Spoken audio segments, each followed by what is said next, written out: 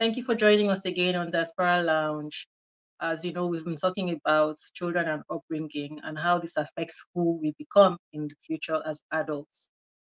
This topic is really very strong, and I would like us to pay attention to it because it is the reason for all the pain that we're going through, the things that we carry through from childhood. We get into adulthood, we're used to them, and we continue to live our lives like that, not realizing that we can do different so that we can be happier people. I'm not going to waste any time. I'm going to just go into the studio now and bring the others in. If you're new here, thank you for being with us. And if you've always been watching our videos, thank you for staying with us. All right, I'm just going to play the intro. First thing you want to do is to regain your power. And it takes two to tango. Oh my God, you need to see what she's going through. The husband broke her neck.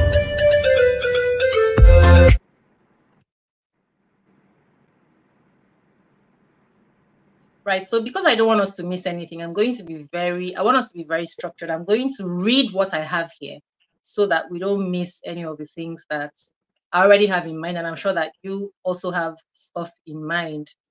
Let's go. So I want to make a quick disclaimer here. I want to say that not all parents are qualified to be parents. And I can tell you this is real because even last night I spent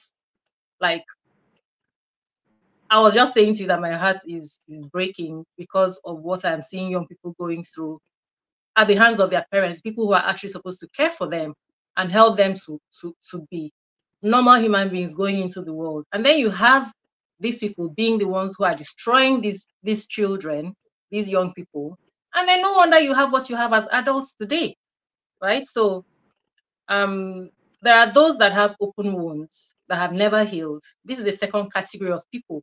It's different from people who are careless, who just don't think right. And then there are those parents who have wounds that they've never healed from, trauma that they've been through in life, and they are now bringing it into the lives of their children. Some of these people don't even know what they're doing. So that they are not people that you can talk to and tell this, that. They can't even take care of themselves to start with, not to talk of taking care of someone else. So for them, it's a completely different story. And we have to understand, and anybody who has gone through this with their parents or who is going through this, you have to actually begin to understand that you can't expect better from them. Don't hold out on it. Don't hope that you're going to get it because they don't even know what they're doing, right? So now for this topic of upbringing, I would like us to divide it into three portions. First of all is the characteristics of the children that we want them to have before they get out there into the world. And then we're going to talk about sibling relationships within the home, how the things that we should be mindful of that affect the siblings, because you know that today you probably also have friends and relatives who are not on speaking terms with their siblings. I'm sure that we can do better if we're paying attention to these things to prevent those things. I do know that sometimes you just have to cut someone off because if you don't, you're going to also get into that basket of madness with them. But before we get there, what is it that causes these things? If we talk about them, then we can do better. And then finally, I would like us to talk about raising the different genders, because you know that raising boys and raising girls, we're doing it very differently, and we're not doing the men a favor. And when we don't raise the boys with things that they ought to know, they're not equipped. Even if you raise the girls with those ideas, who are they going to pair up with in the future? They're going to pair up with someone who doesn't know how to do those things, except for those men who naturally, intuitively know what to do. We don't raise the boys with the awareness that they ought to have in having relationships. And these are the things that cause our problems. Now, please, let's go. Just as a reminder, we talked about the very first characteristic. Now, let's just start with characteristics of children that they should have. We talked about the very first thing that is the foundation in our last episode, and that is respect for oneself and respect for other people. And if you don't have that, and for those who are Christians, you realize that the first commandment is to love God, love the Lord your God. And the second one is to love your neighbor as yourself. If you don't have it, even if you're not a Christian, if you don't have that, even yourself, you are setting yourself up for failure. So please, let's go. Let's talk about characteristics. What else would you say? Can I? Oh, you are muted. Yes, please go. Please go, Ajiri. Am I muted? Okay. No, you're can good. you hear me? You're good. Ajiri, you're good. Yes. Okay. as usual, I like to take it from the beginning, from the foundation. Now, what is the basic foundation of a child, be it a girl child or a boy child? A child ought to be born. That was the plan originally in the heart of God, to be born into a loving relationship between man and woman, between husband and wife. Now, there's a scripture in Psalm 139 which says that even before the child was formed, even before the parents met each other, God knew that child and ordained the path the child was meant to take. I keep saying it. When you give birth to a child, that child is just an open slate. There is no template. There is nothing in that child is blank. What that child becomes is as a result of what you, the mother, and you, the father, impute into that child. That child has no, all that thing of, no. No child. I believe in nurture versus nature. It is how you bring up that child that will make that child what he or she will become in society tomorrow. So, what are you, the mother, pouring into your son, pouring into your daughter? What are you, the father, pouring into your son, pouring into your daughter? If you miss the first 3 to 4 years in your child's development, there is something about a child's brain. The thing is registered by the time they're 3. If they're going to be love beings or if they're going to be evil geniuses in society, it is as early as that.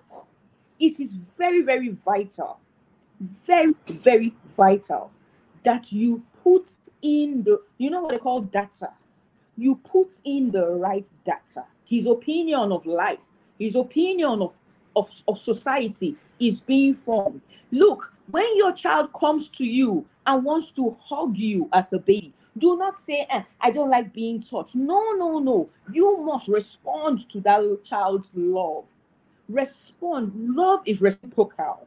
You as a father, you as a mother, be a cuddly one, be a loving person. That does not mean you should not discipline. The Bible says, spare the rod and spoil the child. There's a place for discipline, there's a place for cautioning the child. But if you pour so much love into that child, if you pour so much sense of who the person is, of who the child is, if you affirm that child, irrespective of the child's physical features, irrespective of the child's innuendos, if you affirm your child in the first 4 to 5 years, you have set that child up for life.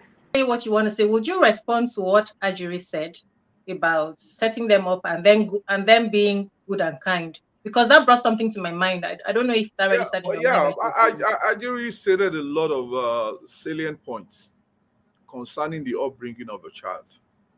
And that's the reason why I say to people, and I think myself and Coco also reaffirmed that last week, that the early days of a child is where the work is. Yes, there's still work, even till they leave your house.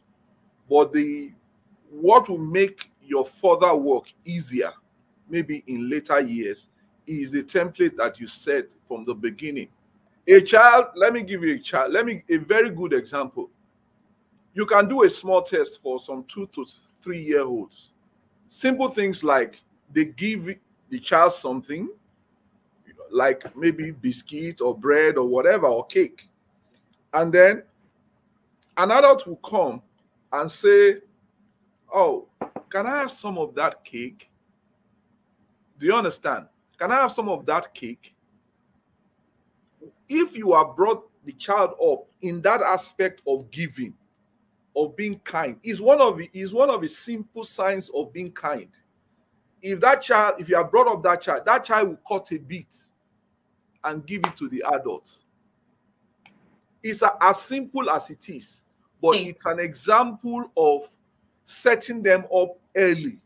Can we address that? Can we address that kindness and niceness? Because here's another thing that I find: kindness and niceness, some of us misunderstand it. And when somebody is always concerned with being kind and nice, concerned, not my word, not my way I'm phrasing it, concerned with being kind and nice. That can also be bad. So can we address that? Let me explain something to you. You see, there's a time for everything. There will be a time in the child's life that you will put the clauses there.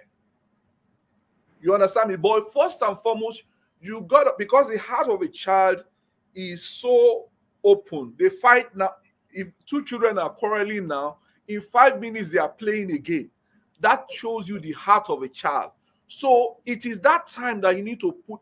It is possible that as they grow older, they will overdo that kindness. But there's a stage where you put all the clauses for them and say, no, yes, it is good to be kind and nice, but not when this. As they grow older, you begin to now wisdom. You don't do that when they are small because you will confuse them. But you need to initially sow the good seeds. Sow the good seeds in them. Let it blossom a little. Then you prune the edges. You prune the edges so that they are well shaped. Yeah, that's all. Yes, that's great. I think you've put it perfectly. And if I may add to that, we're not training up children that are pushovers. You must train your child to be nice but assertive. Mark my words, nice but assertive. Your work is done at the age of 6. Quote me. Your work is done at the age of 6. Thereafter, the Bible says, train up a child the way to go, and in the end, he will not depart from it. The Bible says, spare the rod and spoil the child. The Bible has so many things about children and upbringing. What you put in is what you get out. What you put in is what you get out. Now, in as much as the child has learned to love herself, even as she loves the neighbor, if your child does not have self-love for herself or himself, if he or she is not full of who they are and their personality and what they are, irrespective of who they are, and always remember, each of your children is individual and different. And that comes to the sibling rivalry thing, if I may get there quickly because of time. Treat each individual child on that individual child's basis. No, we'll get there. We'll get there separately. Okay, because of time. Okay, all right. Okay, now, another characteristic, apart from kindness and respectfulness. Sorry to interrupt. As you're watching, as you're listening to this, if you haven't watched that one, it's titled, would you like your child as a partner? Something like that. Or so please make sure you watch that. I'm going to also put in the description link here because that's very essential for your child. Okay. And even for yourself, so that you can understand yourself better.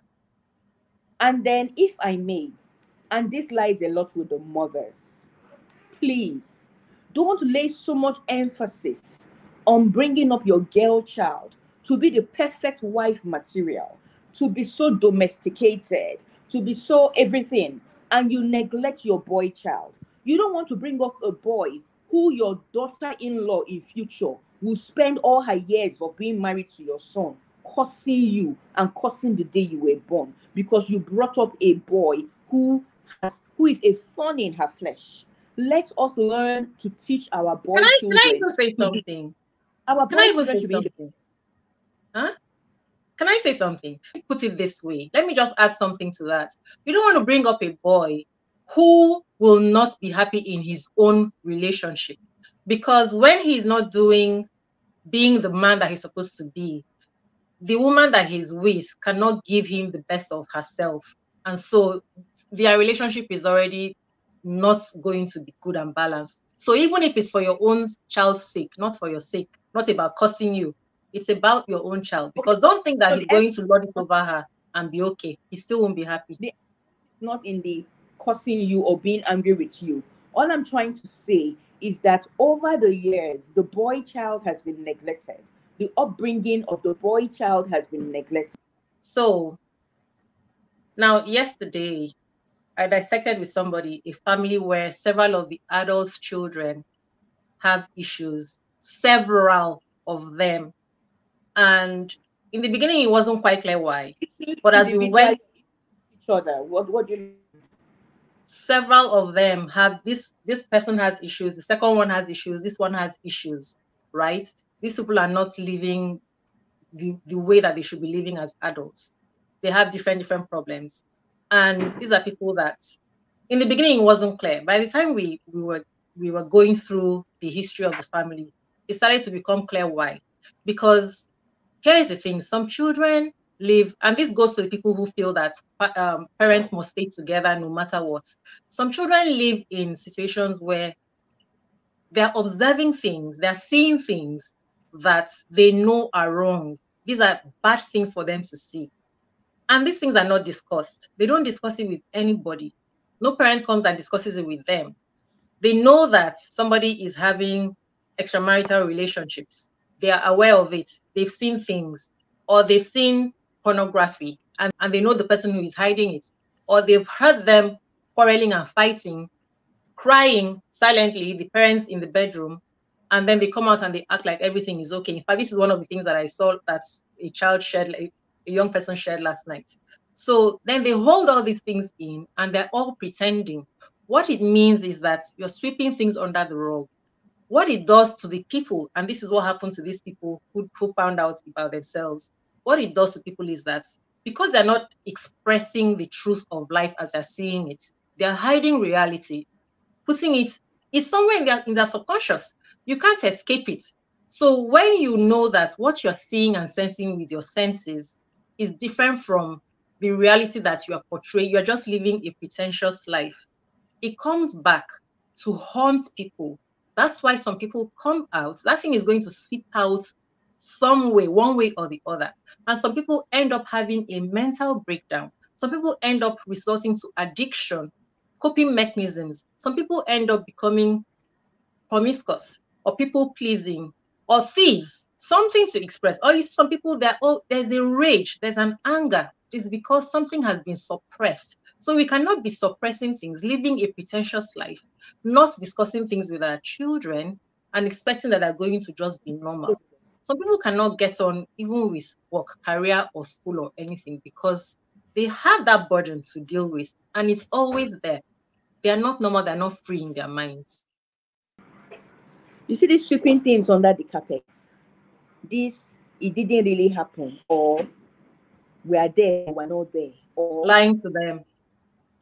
This living in denial, it is the bane of society. It is the bane of families. Let me tell you, they see it all. They see your eyes as a and they woman. begin to become distrustful. They see you as a mother become a shadow of yourself.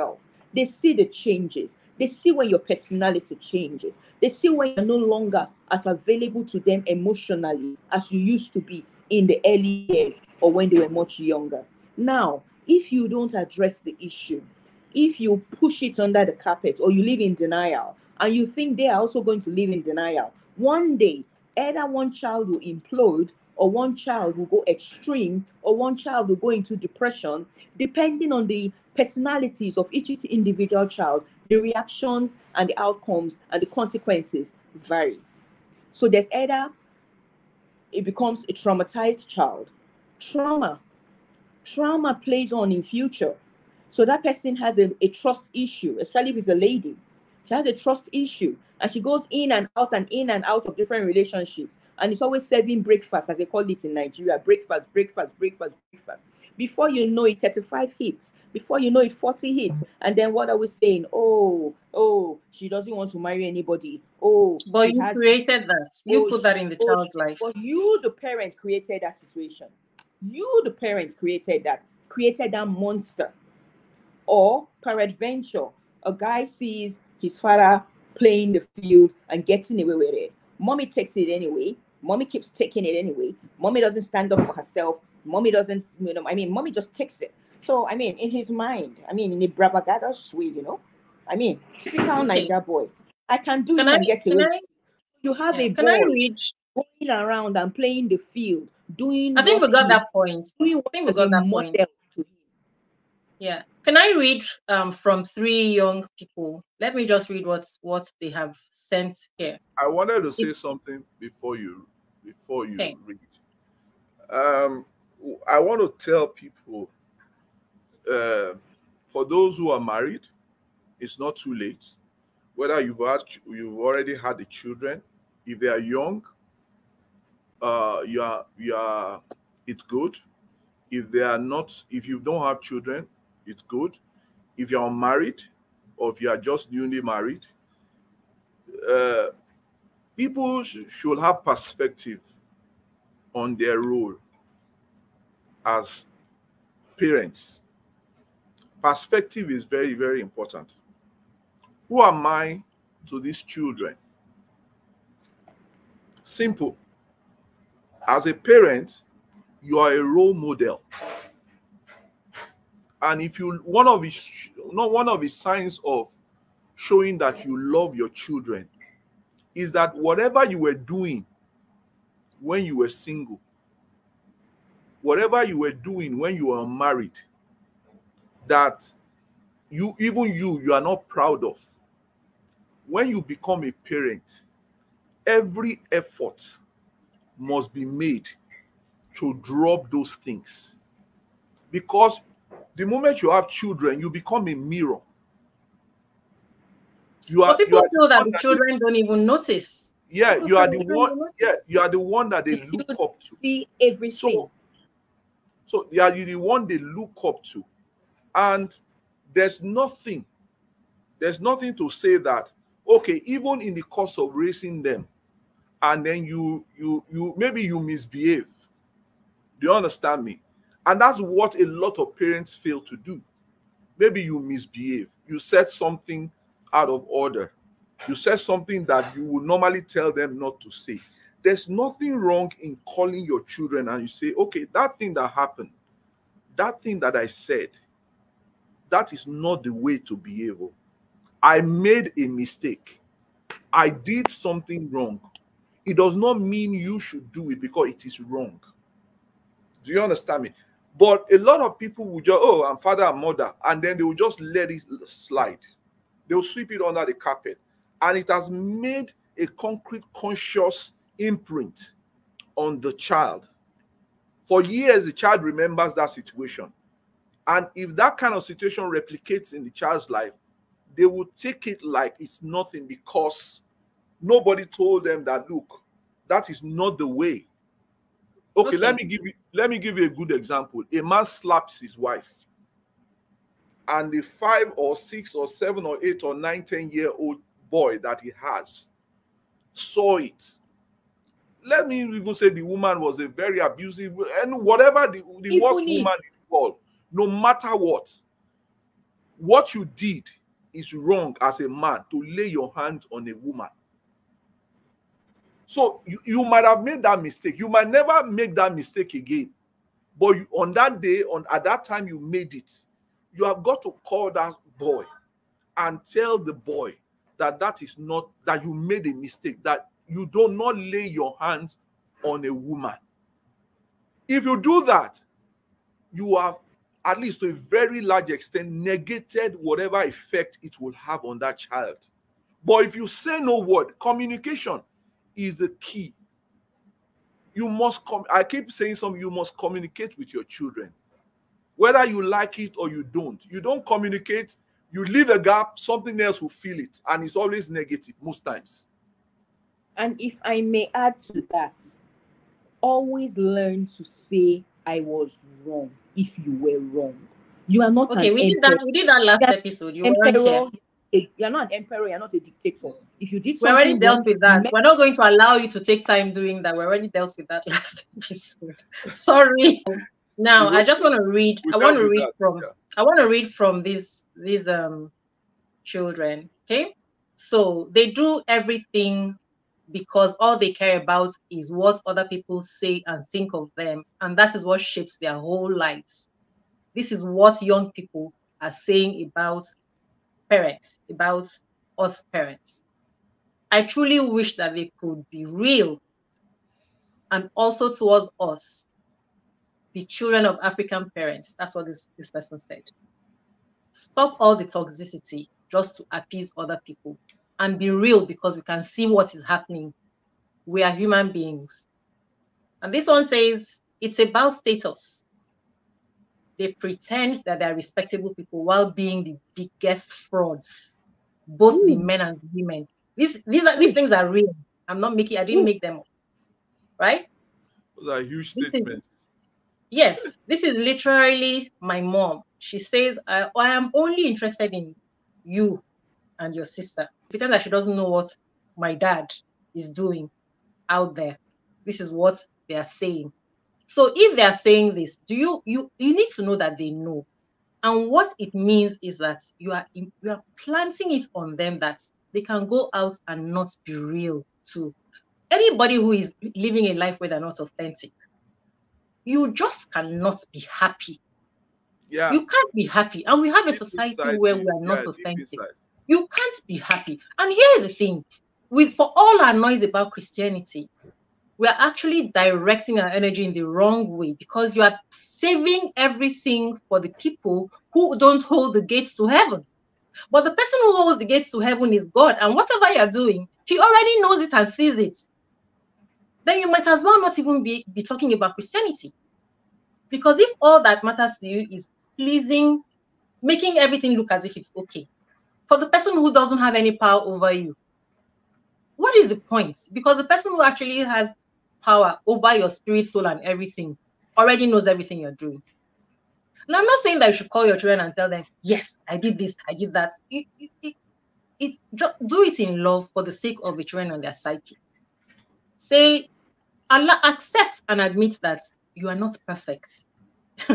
Your children will forgive you and actually appreciate it. I am not perfect. I have made mistakes. I did this because I didn't know better. I was this way. I was brought up this way. I went through these experiences. Relieve yourself of the burden of your pretentious life.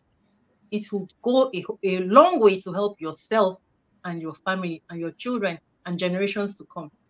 I'm not saying you should go and open your mouth and tell them everything, but the moment they start to see you as somebody who is real and who cares, then they can trust you more and they can trust themselves more and they can go out there and be better adults, because you are laying burdens on their psyche. That's what we're doing when we do all these things. If I may, there's a song I used to listen to some 30, 32, 33 years ago.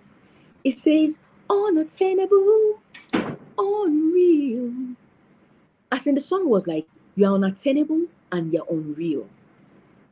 It says a lot about this so-called Even that Bible that everybody carries, the truth shall set you free. What does it say? The truth shall set you free. Self be true. For me, so I'm going to say, and you know, all this pushing things under the carpet, pushing things under the carpet by mothers, especially by mothers suffering and smiling. You think you are setting a very good example for your daughter, but your daughter is looking at you and she's pissed off, because as far as she's concerned, she can't even trust you. She can't trust, so she can't take advice from you. She does not want to be like you. You're not worthy of emulation. You're not a role model. Because the person who is listening to me needs to understand that it's not in judgment. It's in, come, see what I've discovered. Let us do things this way because this is the result that we're going to get. Not because I am a saint and now I want to just tell you this is what you ought to do so you can be a saint like me. I want to quickly say something regarding how this dovetails into the siblings' relationship within the home. I know we touched a little on it, but because it dovetails, I was just looking at maybe we should dovetail into, because a lot of the things that we're talking about actually affects the siblings' relationship. So, the issue basically is that when parents are behaving badly in the home, the mother does something wrong, the father does something wrong, they don't get to talk about it, they don't get to apologize, they don't get to do anything about it. What you find is that because the perspectives are not aligned, the different children, if they have more than one child, the different children see the issue from different points of view. And that in itself creates the conflict. or starts off the conflict, because a lot of them are seeing the issue from a point of, okay, let me give you an example. If one of the child or one of the children maybe is closer to the father, so to say, whether being a girl or being a boy, whichever one, or one of the children is close to the mother, seems to be, that's why I say to people, don't have a favorite among your children. It is the wrongest thing anyone can ever do. What you have is that when the mother does something that is wrong, one child has a different perspective from the other. So you're already creating, if you don't call them together to straighten it and say, no, this thing I did is wrong, do not do it.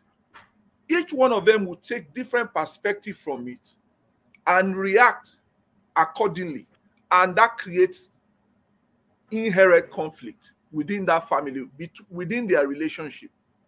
And, grow from there. You know, that's why we emphasize the need for communication.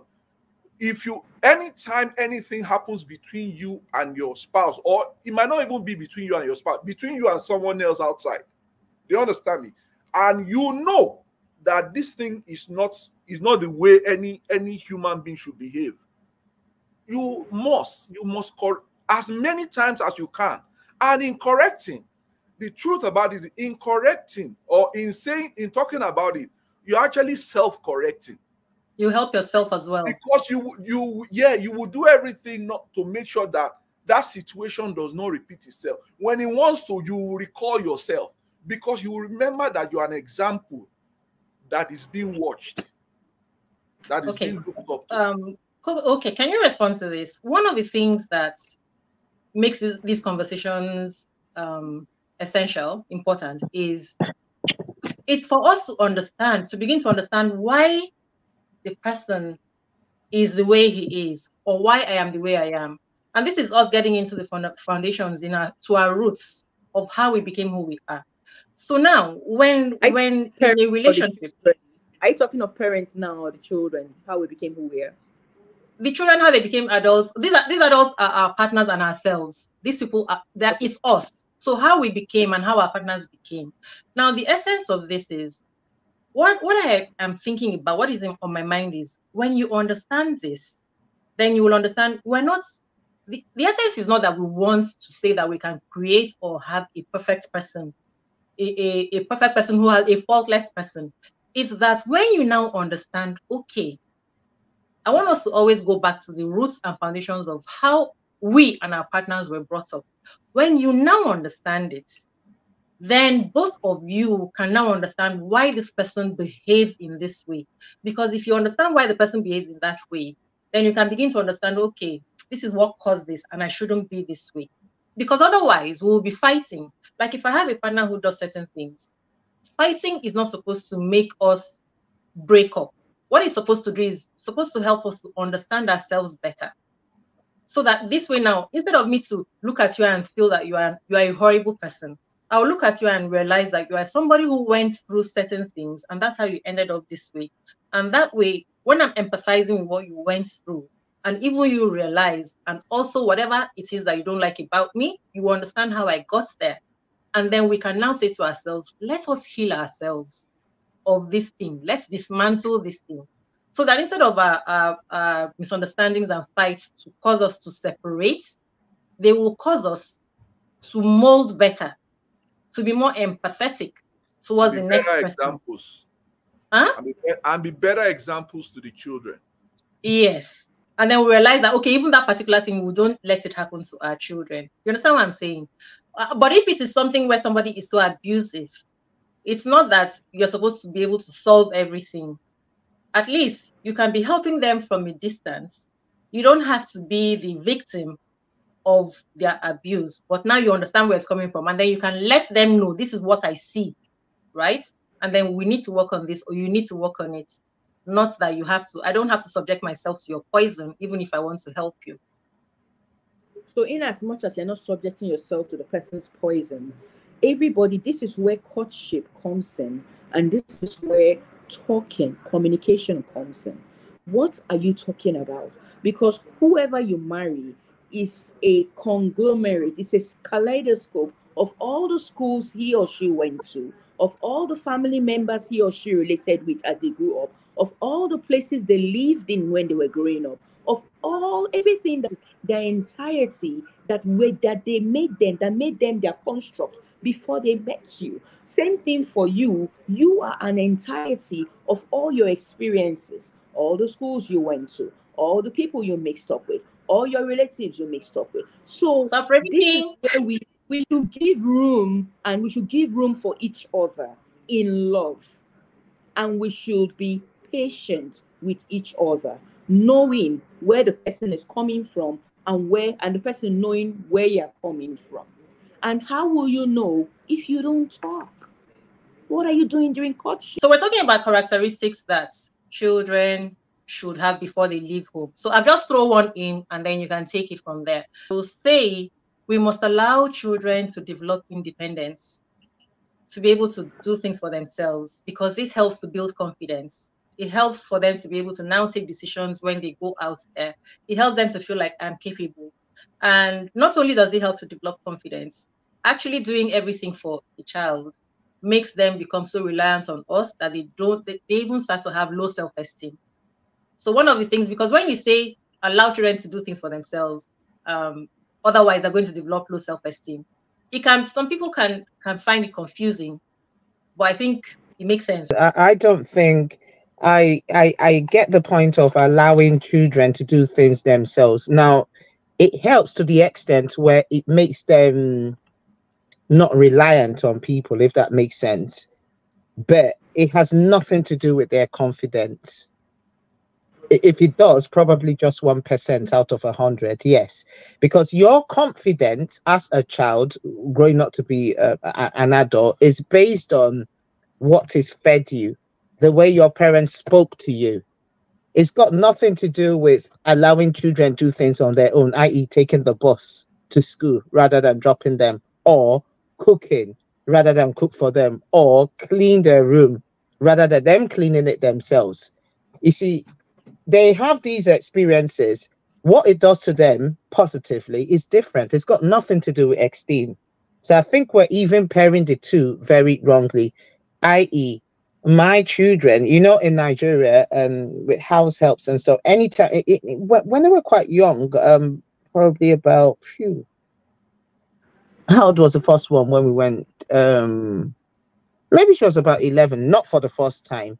But that was a sort of age where, in my opinion, they should be tidying their rooms, because in the UK here, the one thing that you have to do, okay, you must tidy your room, right? So they've picked up those skills of, I need to tidy, I have my chores, I have my this. But point I'm making is that has no bearing on confidence. It's only so that when they go out, like the first one is in uni, she cooks, she cleans, she does all that. Go to her room and she's saying, oh, do you want to eat my jollof rice? Which, by the way, is always really nice.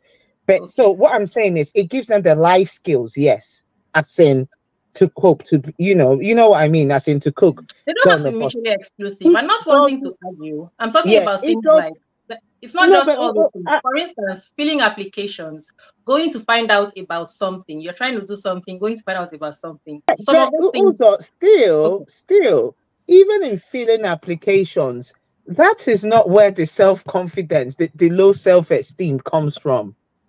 Low self-esteem comes from the words. There are so many places. There are different things. Okay, if you could clarify, then probably I could, because you've just put it in one box. So I'm just trying to separate it to say, no, also I disagree. Filling forms doesn't give you the confidence. It's the words that you tell the children. The things, like Ake was talking about, it's the things you do in front of them. For example, my kids, they know me, I can't give an example because of time. Ake has to go, but they've seen me several times in action outside the house, the way I do with things, right? Even though I'm a lawyer, it's been donkey years I practiced last, so it's not like I was even practicing by the time I had them. But I see the way I deal with issues, i.e. issues of racism outside, how I stand up for my rights. supermarket the till, you know, someone being absolutely silly, and they see the way I deal with these things. Now, these are the things that gives them the confidence to see, I'm learning from mom. This is the way mommy dealt with some person outside that tried to be insulting, tried to be racist. That's what gives them the confidence that on their own, in future, if they encounter such, I'm just using racism because of time, I can't think of any other, they would know how to deal with it. So they learn from us. That's the confidence, in my opinion. So it's Yeah, what we that's give very good them. too, of course. That's very good too. And So I can give you, yeah. Uzoma, I think where you are coming from in the area of our children learning to be independent and learning to be people of their own, isn't the whole sense of being a parent? You are simply a steward. That child really does not belong to you. That child belongs to God. If you are really, to be honest, you are merely a Okay. steward in that child's life for the period of when the child is born till the child reaches adulthood. Once the child reaches adulthood, excuse me, if that child has not become independent of you, then I'm sorry, you've not done your job. And independence is not in learning how to cook or learning how to clean or learning how to take care of themselves physically. Are they independent in their minds? Can they make decisions? Can they make informed, intelligent, mature decisions independent of you? Can they stand on their own? Can they be critical thinkers? That is where maturity, and that is where you're parenting. That's where you get a scorecard. That is where you get a scorecard. What kind of adult has come out of you? What kind of 21-year-old do you have? Is he or she empathetic? Is she or she kind? Is he or she considerate? Is he or she polite? Is he or she not a pushover? Is he or she, can they I love engage that pushover intelligent? part. I love the fact that you mentioned that one because we Can teach they them to be engage good. intelligent? Is he or she street smart? Your child must be street smart. Don't bring up an ajebo. Your child should be able to enter a bus from And I think that. that particularly goes to us who talk about If they, Christianity. excuse me, this boss thing, I have an issue. I have an issue with it. The boss thing, the child doesn't have to enter a bus if they don't have to. Let me tell you something. And why am I coming in They here? don't have to, but they should be able to. Yes, but they don't have to, because there's this conception, depending on the social status that you come from, there's this thing against rich kids, like they don't even know how to enter the bus or they'll get lost. And I've always argued about it. And I tell you what, I always say the Prime Minister of England, tell me when he entered the bus, and yet he became Prime Minister. All the members of the House of Parliament, can you please tell me when they entered the buses, trains? Don't come from affluent backgrounds. I don't think So it's entering a bus does not make you. No. There are many other lessons. No, I The don't think. bus. I don't think. Hold on. Before I go, sorry. I don't think it's about the bus thing. I think it's about being streetwise. You understand me? I think it's about being street smart. It's not about, if you're street smart, if you know what's going on in your environment, if you are knowledgeable about what is going on, where not to be at certain times, that's street smartness. Do you understand me? If you know, okay, let me give you an example. If your child knows that the environment you guys stay in, there's some measure of security issue, the child is aware. You won't find the child going to just any, maybe driving a car. You won't go to just any filling station. That's true. We have cities where it is not safe to stop by at the gas station at certain times. It is not safe for you to stop by at certain ATMs, or you could get mugged. That's now, if you are street smart, definitely bus is the smallest of all things that you can maneuver yourself with, because even foreigners who have never lived in your space come around and find their way around with buses.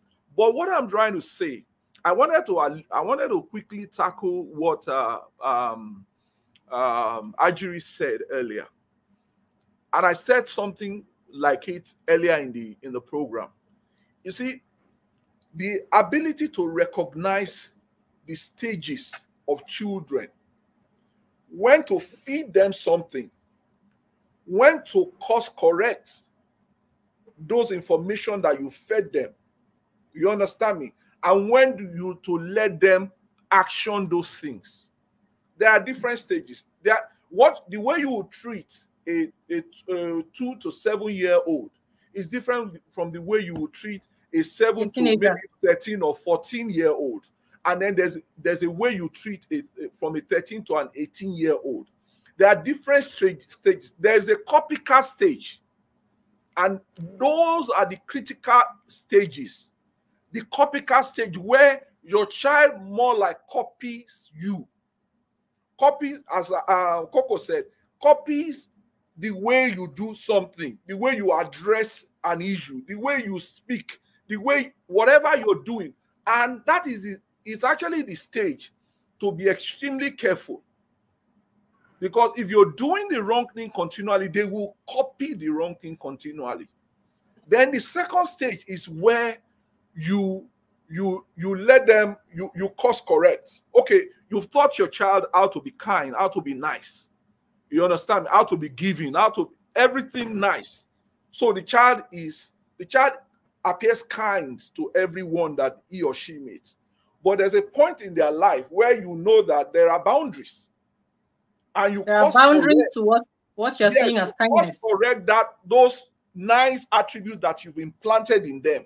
Then you course correct. And then the next stage is when they take action, and they take it with a lot of sense. They can think on their own. For every situation they find themselves, they are able to say, okay, this is how I'm going to deal with it. And you will find out that 70-80% of the times they do it right. Because, okay, this is what this happened, this happened, and this is what I did. So you need to let them take action. If they have not taken action, if they are still doing it and you are still overstressing, then you have not done your work. So those are we must recognize those three stages. Have you not seen that there are some adults that always seem to be in a state of perpetual confusion? Yeah. They cannot, yes. You've seen that. Where do you think it's coming from? They can't take steps. And when they do, there's always one issue or the other. This is not to make anyone feel bad, but this is a fact. It's because something got missing somewhere, and now they have arrived here, and that's what it is. Anyway, so adults were brought up to be needy and dependent, so they cannot make informed decisions. Just quickly on sibling rivalry, it's as old as the Bible. As Uncle Akin said, even if you prefer one child to the other, even if you have a favorite, never show it. Never. Let's just begin to do better. And the message isn't for everyone. It's for those who care and those who want to adopt and make changes, positive changes. Thank you for being with us. And with that, I will close this now. Enjoy the rest of it. Bye-bye.